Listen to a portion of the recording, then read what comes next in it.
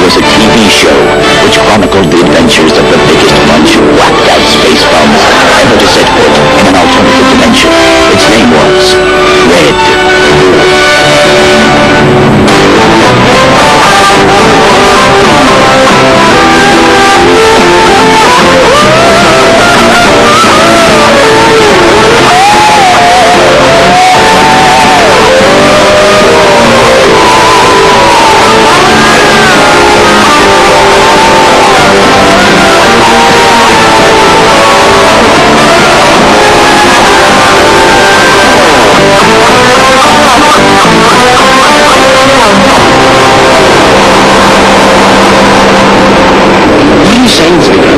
We are interlopers inside Mr. Rivers' mind. A tall change of underwear trip. Remember, it's Rivers' mind out there. Expect sickness. Is it me? Are those frogs so useless? Hey, look at it! You got a huge great blood fucking leech on your neck. This guy's human face. Is Rivers' move? Come quickly, I think I found a metaphor. For what? Look at all these gravestones. Humanized self-respect, died age 24. They're all aspects of Mr. Rimmer's personality which are dead. Generosity, died age 9. Self-confidence, taken from us, age 22. Come in! This one's my new.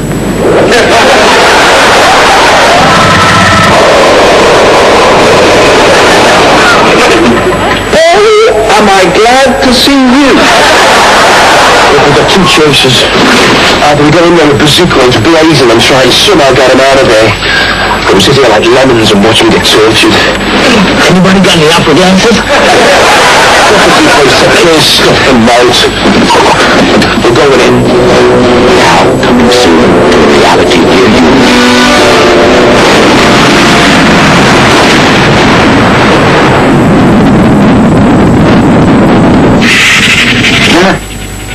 You ever see the Flintstones? Sure. Isn't Wilma sexy? Wilma Flintstone? Well, maybe I've been in deep space too long, but every time I see her, she drives me crazy. How do you feel about Betty Rubble? Betty?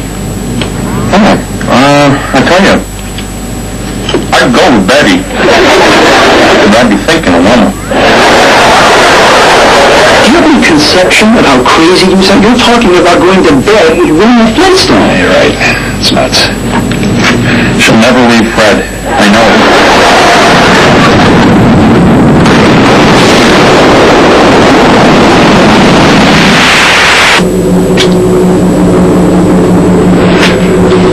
Black Box update. Well, for reasons that are too stupid to go into, most of the crew was wiped out, and we wound up adrift 3 million years in deep space, which is real nice. My name is Dave Lister. I used to be a chicken soup machine repairman. Now I'm acting captain. I know I don't look much like a captain, but when I tried on a form-hugging red lycra bodysuit, I looked like a giant half-squeezed tube of tomato paste. I just barfed. Hang on. Hello! Let's see. Our crew number's 5. Besides me, there's, Arnold Rimmer. He's dead. We had to bring him back as a hologram.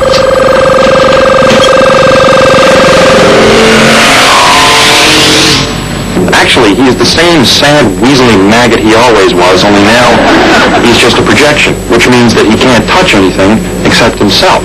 So basically, his sex life is unchanged. I can't believe it. I'm dead. What's it feel like? Death? It's like being at an Amish bachelor party. And there's Holly, our super intelligent onboard computer. What's happened, Holly? One of the drive plates in the engine room is defective. It broke apart and killed everyone. How long have I been in stasis, Holly? Well, I couldn't let you out until the radiation died down to a safe level. Really? You're gonna laugh. How long? Just under 3 million years.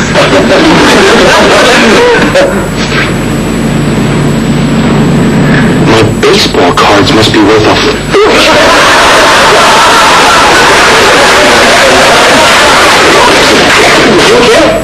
Of course I'm not okay. I'm now 2.9 million years over my rated lifespan. My memory is shot, all my circuits are breaking down. Actually, that one felt kind of good.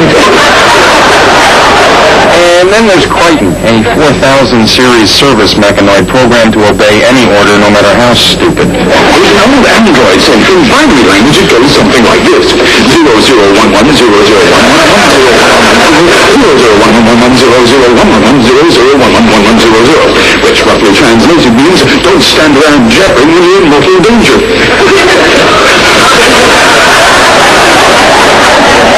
And then there's the cat. You know the way human beings evolved from apes? You know, she evolved from the common alley cat. She got 9 lives, so she's not scared of anything, and she's got some pretty weird ideas about relationships. I'm sleeping. It's okay for you to go night fishing. Are you scared, Yumi? Scared? Roaming around this ship somewhere, there is an armor-plated genetic mutant who wants to impregnate all of us with his demon seed. Yeah, I got butterflies. That is the worst that could happen. He'll only kill you. So what? Die, you feel a little embarrassed. You get up, you start again. You gotta understand something. I'm not like you. I don't have 9 lives. Okay. You stay here and suck your thumb, and I'll go and rip off its head, spit down its throat, and turn its lower intestines into grown animals. You're not going out there alone, okay? Listen, Huey, I do not need survival tips from a man with less backbone than a vegetable burrito. I've taken care of myself since I was 4. I've scavenged for food, I've lived off my wits. I survived. You've lived alone since you were 4? Don't you ever get lonely? I'm a cat. I don't live alone. Humans, you're so fixated on relationships. You have sex a couple times with the same person and you feel like you've got to stay with them until their teeth drop out.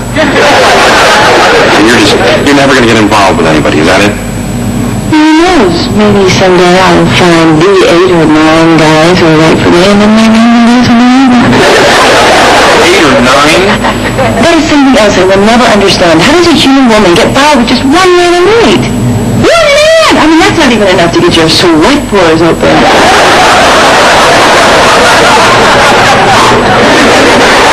Hey, we may not be the most efficient crew the Space Corps has ever seen. Let me tell you something.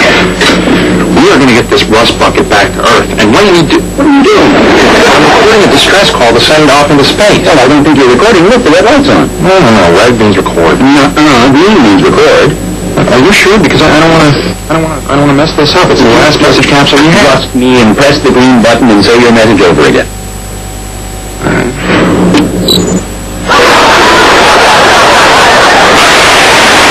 Yeah, it was really great. Now they'll know exactly where to find us. Yep. Now they have all the information they need. Along with that distress call. You really know what you're doing, don't you? I used to think you were a really big jerk, too.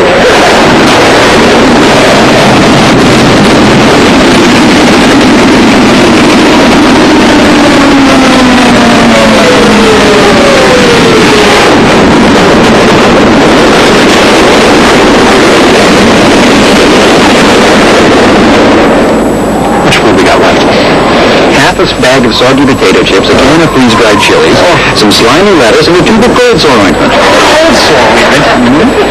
Isn't there anything else? Just cup of noodle. Oh, and the can of dog food you found in the toolbox. Well, I guess we know it's going to get eaten last. I can't stand cup of noodles. I gotta have those potato chips. You ate less than 16 hours ago. I had half a raw lemon and a piece of gum I found underneath my shoe. Learn to pace yourself. I can't help it. Everything I look at reminds me of food. These books. Charles Lamb, The Complete Works of Francis Bacon, Herman Walker. Look, you've got to stop this. You're becoming obsessed. No. Take my mind off it, will you? Talk to me about something. Like what? I don't know.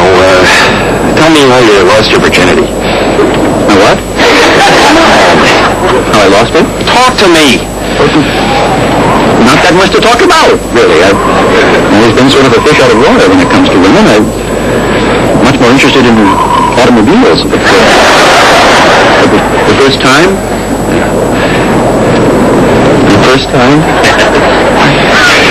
girl I met in cadet college, We did it in the back of my brother's car. What was it like? Sensational. Gently convertible V8 turbo. Oh, what a machine. So, how about you? Michelle Fisher. 9th hole of Detroit Royal Vista Golf Course, par 4, dog leg to the right, the sand trap behind the green. Golf course? How old were you? 12?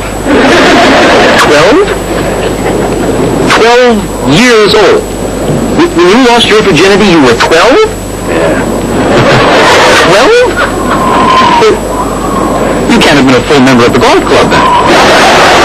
No. You did it on a golf course and you weren't even a member? Oh. So you didn't pay any green fees or anything? It was just a place to go. You know, I used to play golf. I hate people who abuse the facilities. Well, I hope you raked the sand back before you left. That'd be a hell of a lie to get into, wouldn't it? Competition the next day and your ball lands in Lister's buttock crevice. You need more than a niblet to get that one out. You trying to say I have a big butt? Big? It's like 2 badly parked Volkswagen Beetles.